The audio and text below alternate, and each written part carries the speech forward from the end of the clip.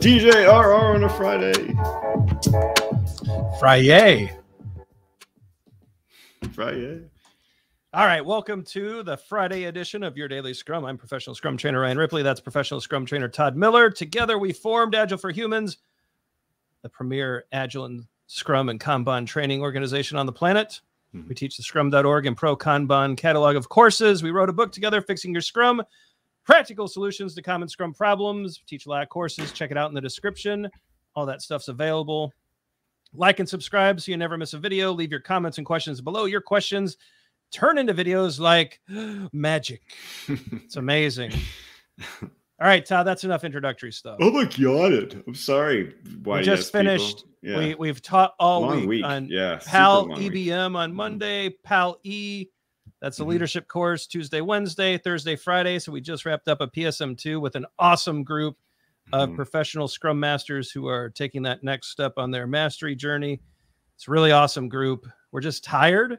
But a good question came up during the class that we wanted to bring to video. How does commitment work in Scrum? What's your initial thought there, Mr. Miller? You know what I did, Ryan? A throwback Todd moment as I Googled commitment. And so you know how every time, or sometimes you Google a word and there's kind of like two different definitions of it, right? Yeah.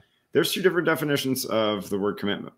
I'm going to read them. Yeah. So the first definition of commitment: the state or quality of being dedicated to a cause, activity, etc. And some synonyms or similar words to that: dedication, devotion, allegiance, loyalty, faithfulness, right? That's the first definition.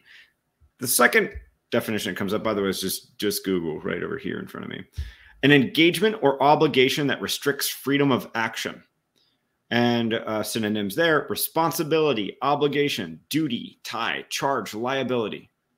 I view those things as very different. I view those two definitions as very, very different. The difference between dedication and responsibility is great, right?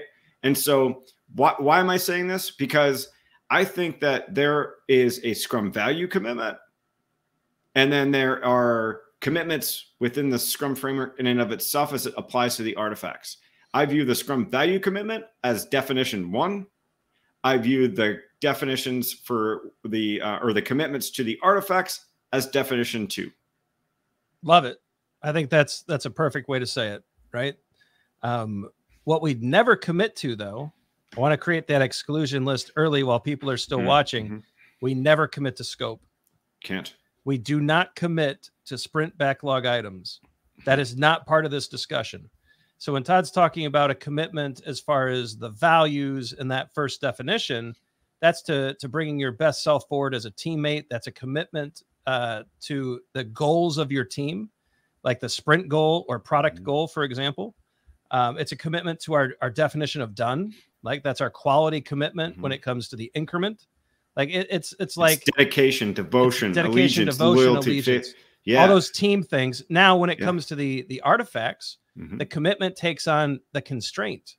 The definition of done constrains the way we work in a positive restricts way. Freedom of action, right? Of that second definition. Yeah. I'm sorry. Tell me more. No, you're doing great. Restricts freedom of action, creates a good constraint.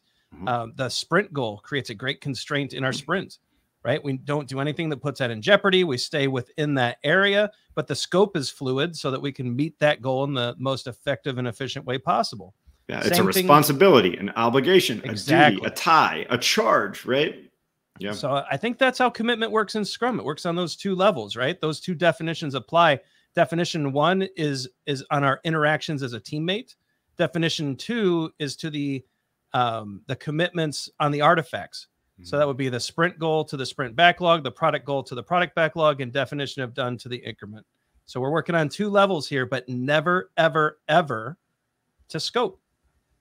Yeah, I completely agree. And, just from I just thought I'd mention here from an empirical perspective, these commitments we're talking about: sprint goal, product goal, definition of done, are the 3 commitments in the Scrum Guide as it stands right now. From an empiricism perspective, there are going to be times we're going to learn things about them and have to adapt, right? Maybe the goal needs adapted. Maybe the goal needs maybe retired and we need a new one. That is completely fine. That is empiricism at work, but we need longer term objectives. We need these commitments from a quality perspective. And so the empiricism at work would be achieving, retiring, changing, or moving these targets, but doing it in a way that makes sense, right? Love it. All right. Thanks for sticking around on this video. Let us know in the comments what you think about commitment. Do we get it right? Do we get it wrong? Do you have further questions that we could help clarify? Let us know in the comments. Your questions turn into videos. Like and subscribe so you don't miss it. When you ask a question and we turn it into a video, if you like and subscribe, you'll get notified. That's what we want. That's what you want. Check out the socials. We also post every episode on Twitter, most of them on LinkedIn, and some of them on Facebook. Some videos are about to pop up. Be sure to check those out as well. The algorithm thinks you'll like them. We do too. For Todd Miller, I'm Ryan Ripley. Go forward, do some great Scrum things. This time of year, we're getting towards the end of 2021. Hope you're spending time with family, friends, and loved ones. Hope you get some time to relax. We'll be around next week. Until then, Scrum on.